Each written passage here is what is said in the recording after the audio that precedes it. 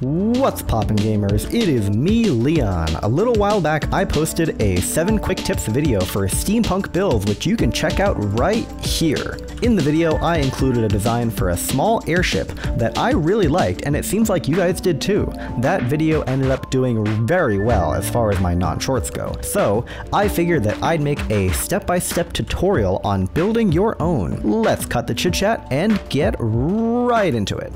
First things first, we're going to need to make some balloons. Now, the original Steampunk Airship design had 5 different balloons on it, 1 large oval-shaped one, and 4 other small circular ones supporting the other parts of the airship, but really you can have as many or as few balloons as you want. That's the nice thing about this airship design, it is very flexible with what you decorate it with. You could do 1 massive balloon or many smaller balloons like I did. It's really up to you. It's going to look good either way, so why don't we start with the initial large balloon design. Here I've got a vague outline of the main balloon. You can see that in the middle we have this large section which follows this pattern right here, as you can see, and this section is 11 blocks long, and then we kind of shrink everything in by 1 layer, so it becomes 3, 1, 3, 1, 3, 1, 3, 1, like that, and we continue for another 4 blocks, shrink again by another layer, do another 2 blocks, and then we now shrink everyone except these outermost walls right here by another 1 block, continue for another 2 blocks, and then we cap off the end with this plus pattern like so. Of course, this is all going to be mirrored on the other side, so I'm going to go ahead and do just that, and I'll catch back up with you shortly. Alright, I've got both sides of the airship done now. As you can see, we've completed this long oval boy right here. The gist of it is that to break up the wool, we're going to be using some white concrete powder, and then afterwards I'm going to bring in some wooden clamps and support structures for these different balloons. Now, of course, concrete powder falls, so it's a little bit difficult to work with. You might end up only really placing some on the sides like so, but I believe that concrete powder is definitely the best choice here because of course there are plenty of other, white decorating blocks, but those don't really have the same kind of look as concrete powder. You've got things like calcite, diorite, bone blocks, but the thing is, those don't really have the same kind of like soft, powdery, like less dense and hard vibe that we want for a balloon. It's not realistic to have a balloon be made out of rocks or metal or bone or whatever. You want something a little bit more light and a little bit more textured, which is where concrete powder comes in. Of course, it's powder, it's not light and fluffy like wool, but in my opinion, it's close enough to create a really cool effect and break up these endless, monotonous seas of white wool that we have on our balloon canvas here. Alrighty, I've finished the detailing, and you can see I've also gone ahead and added these 3 dark oak wood supports, or rather like anchors is a better word, around this balloon. And so I wanted something that contrasts really well with the white of the wool and the concrete powder and provides some realism. Of course, you could just have like a chain or a fence just coming down from the side of the airship, but that's not entirely realistic. And one of the things that I love about the steampunk aesthetic and the subculture is that you have these big pieces of machinery that with these like big pieces of wood and metal that are used as like clamps and supports, and things feel very weighted and grounded in reality in some aspects. Some aspects of steampunk just completely, flip physics the bird entirely, but that's another matter. I've gone ahead and done this style, right, where I use stairs, trapdoors, and full blocks in this sort of pattern right here. If I switch to spectator mode, you can probably see that a little better. And as I move downwards, you can see that it creates this nice ring effect, and it's it's Minecraft, we can't exactly create a perfect circle here, but it's the closest thing you're going to get to a circle, and I think this encapsulates and circles around the airship pretty well. So you can see there's one here and there's another one on the same position on the other side, and then there's a slightly larger one right here in the middle. So next up I'm going to go ahead and add in the final details and touches on this big balloon, and then we'll start talking about the support balloons. Okay, you can see here that I've added these little bits of wood on the top, and what these are going to be for is these are going to hold the chains that then in turn hold up the balloons that are going to go above this one. So, you know, just a simple combination of dark oak stairs and slabs, a deep slate wall, and this is going to sort of serve like, you know, like a metal anchoring device which sticks into the wood. And you'll also notice that I've added a little bit of detail onto this balloon with these quartz slabs. Now I know I'm breaking my rules a little bit about not adding any rock or metal or like dense solid blocks on this balloon, but in my opinion the extra little bit of depth and roundness that you get from those quartz stairs really goes a long way to make the balloon seem a little bit less blocky. And because I use them so sparingly, I'm willing to give myself a pass.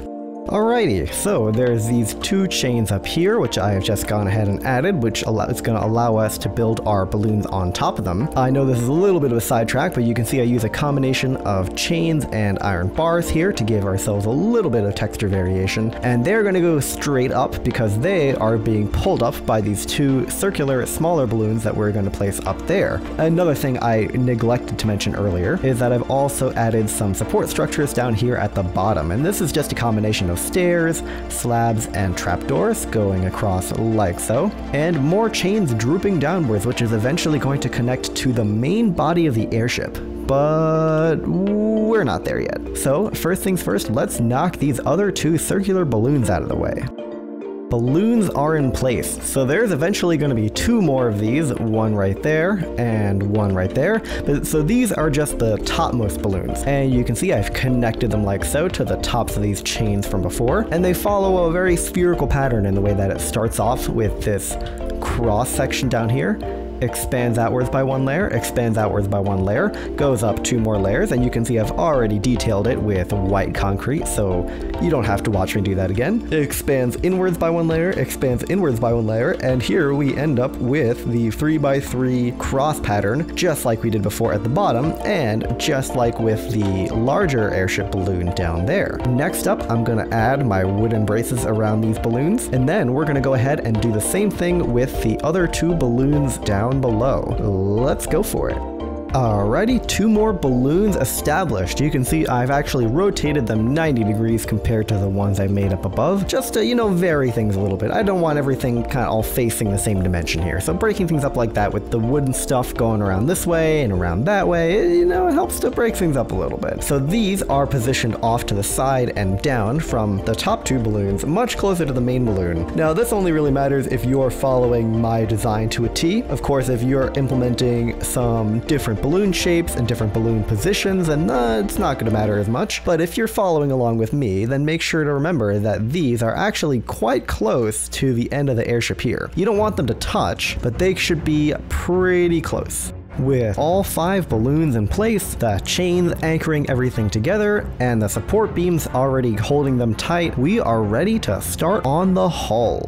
Alright, we've started the hull. Now, as you can see, I'm using acacia wood just like I did in the actual 7 quick tips video. In my opinion, it's not my favorite wood, but I think it actually looks really nice in this build. Something about the bright orange color contrasts really well and makes a nice 3-color color palette with the brown of the dark oak and the white of the wool. So about the construction of this hull, I start here, right directly lined up with this center ring of this large balloon. As you can see, I've got the chains descending down here, and what I do is I go 1, 2, 3, 4 blocks out, and then I build out a 7-block thing of wood right here, so 3 on either side, and then I go down where I have the stripped log, stair, stripped log, stair, stripped log, stair, all the way down, repeating 1, 2, 3, 4 times and ending with a stripped log line down here like so. So I take this same 7-block pattern and I bring it back 1.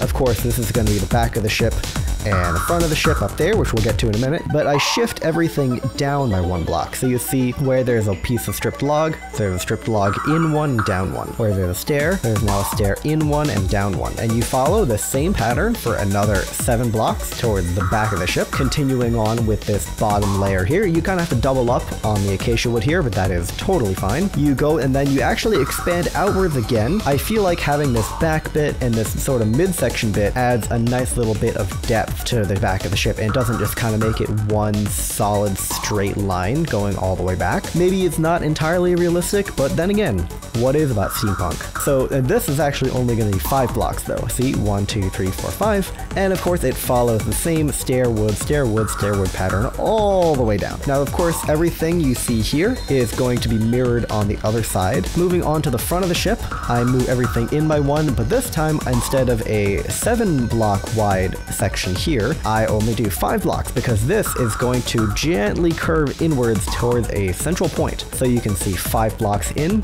up and in, another 1, go another 3 blocks. So now we're here and we are just past the outermost, or the outer ring of this main balloon right here. And then this is where the pattern gets a little funky because I have this sort of custom designed gentle swooping pattern that goes in, and I really don't know a good way to describe this. So I think I'm just gonna let you take a good gander at it and to see if you can commit to memory that pattern of stairs and wood. What you do here is up to you. Going in for a little bit of detail, of course, I like to bring these half slabs in and sort of create this up, down, up, down, up, down pattern, kind of like almost like a medieval fortress or barracks of some kind. The pattern gets a little messed up over here, but then it continues toward the front of the ship, and eventually we make our way all the way to the front where there's this little wood slab poking out like so. Anyways, I'm gonna go and finish the other side of this hull as well as the detailings. There's quite a bit of detailings that I haven't done yet on this hull,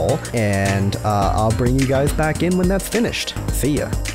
Alrighty, I have finished both sides of the hull and I've also included some of the hull details. So let's take a look. Right over here, you can see that I have finished both sides of the hull, including this little bit on the back here and going all the way up to the front. So the hull is now pretty much complete. But let's take a look at the details before we go on to anything else. I've included these things right here, which is an acacia trapdoor in front of some chiseled deep slate. And in my opinion, this looks a bit like a hole in the side of a wooden hull for like a cannon or some sort of other piece of weaponry to poke out of. So of course they can be open or they can be closed, really you know, whatever floats your boat. Anyways, I've also added some of these acacia signs here for just a little bit of texture variety. It's a way to sort of join these two different sections of acacia planks, and especially from a distance it definitely makes things look a little bit more cohesive and have some depth. I've also added these chains and iron bars along the bottom. These can pretty much be sprinkled wherever you want. I didn't really do them in any sort of fashion or like any sort of pattern to them.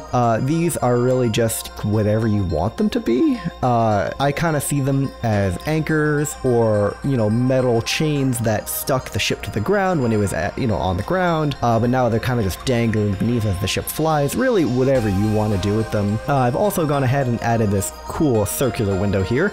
If you're a regular on this channel, you'll know that I love this circular window pattern with stairs and trapdoors. And of course behind it I've got the new 1.17 tinted glass. This is one of my new favorite blocks. It's honestly really, really cool. I love the shading effect you get while looking inside, and of course it complements this steampunk industrial design super, super well. So of course I've done all of these detailings on the other side of the ship as well. Moving on to the top of the hull, I haven't done the deck or the interior yet. We'll be getting to that shortly, but I've added this little pattern of anvils, chains, anvils, chains, anvils, and chains to break up the sides of the hull here, make it look a little bit more like some sort of castle wall or like a rough pirate ship sort of style wall. I don't really know. As with a lot of things in life, I don't have a plan. I just think it looks cool. Anyways, that's it for the hull and the hull details. Next up is the deck and the interior. Let's get cracking on that. Alright, the deck and other details are finished. Let's go over what I've done. So first things first, I have overlaid the deck on top here. You can see this covers the entirety of the hull, and what I did is I took a bunch of campfires and just laid them down and put them all out with the shovel. If you take a lit campfire and right click it with a shovel, you end up with this put out campfire texture, which is amazing with spruce wood, spruce trapdoors, logs, in this case dark oak logs, but just different kinds of these low saturated brown colors. It's gonna look amazing, especially in the like a deck of a ship or some sort of old weathered wooden floor design. It's one of my favorite things to do. So I've done that, and I've sprinkled in spruce half slabs. Generally, I put them towards the outsides here, and I put more campfires towards the inside. Now, of course, I like to splatter them around in all sorts of weird, funky patterns and designs, but you know, this is really up to you how you want to decorate. Random, disorganized designs, so maybe the ship is older and more weathered, but you know, if you're making like a brand new ship or you want to make something a little more clean,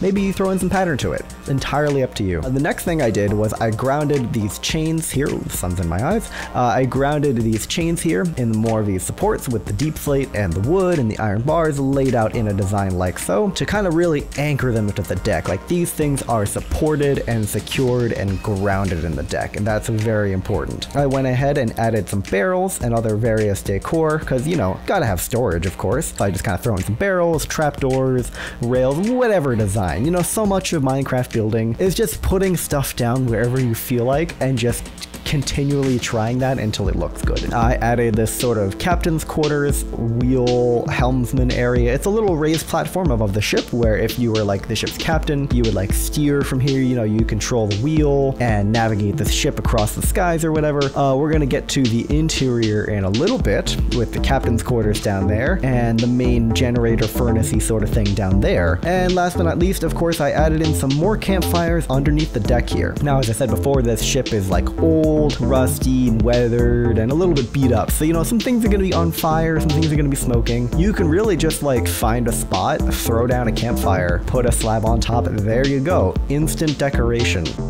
Beautiful. That's about it for the deck and all of the finalized details on the deck. You can see I've, you know, sprinkled around a couple other things, but that is the gist of it. And last up is the interior. So let's get cracking on that.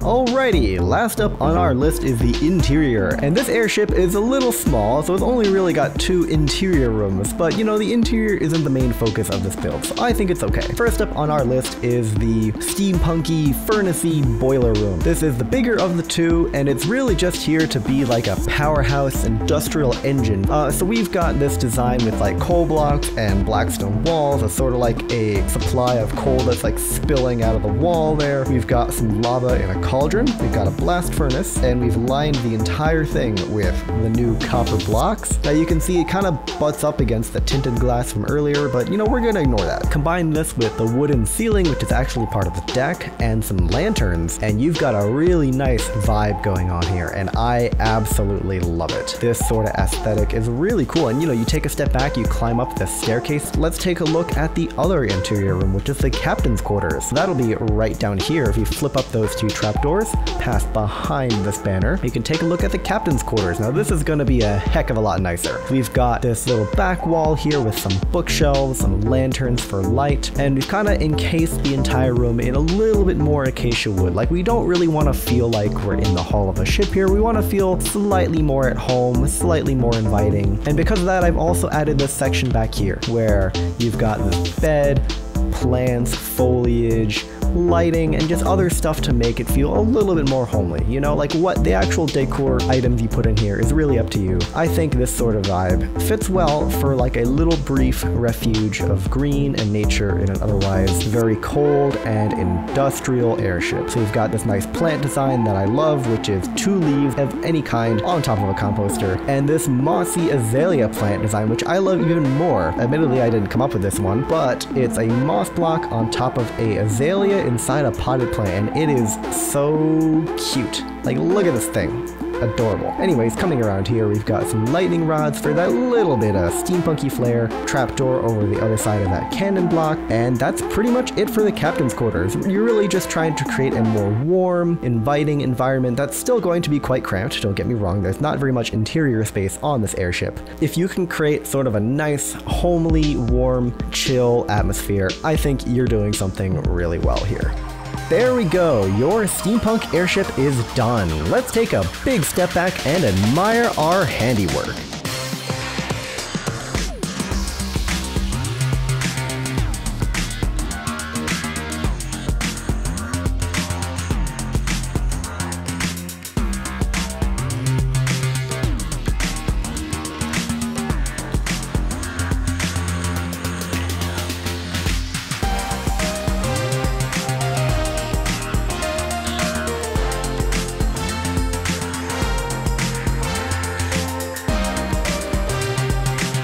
This is actually my first time making a non-scripted video, so I really want to hear your feedback. If you could, please leave a comment down below with your thoughts.